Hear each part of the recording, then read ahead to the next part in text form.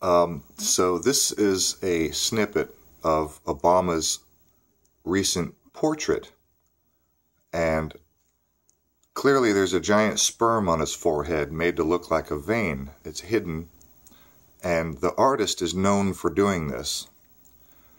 Do you think for 1 second that the White House, the president, or even an ex-president with staff would just willy-nilly hire any artist without looking into the artist's previous work, potential hazards, potential threats, potential controversy?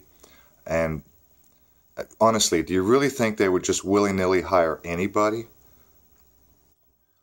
This tweet by One Filter Air: Obama embarrassed by artist who draws sperm on each of his paintings?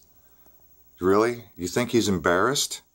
Do you think he's embarrassed? Do you think that's an accident? Do you think they didn't bother vetting that artist? Get out of here. So here's a picture of Kevin Hart by the same artist, and what's in the background? It's loaded with sperm. I mean, this guy's known for doing this. Again, this artist, I don't know who that is, but the artist is known for putting images, come on, focus, right there on the zip. He made the zipper look like, there we go.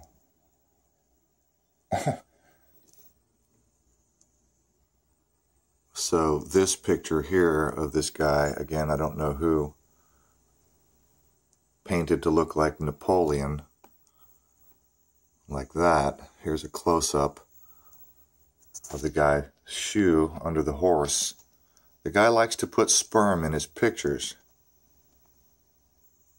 That looks like the corner of a frame. I mean, the guy's got a serious fetish with sperm. It's no secret. So here's Obama's actual forehead, temple, and that's how he was portrayed. So, what did you expect, Obama? This ectoplasm! Did you see the ghost? It ran through here and slimed. He slimed me. Are you okay? He slimed me. I feel so funky. Spengler, I'm with Beckman. You got slime. That's great, Ray. Save some for me.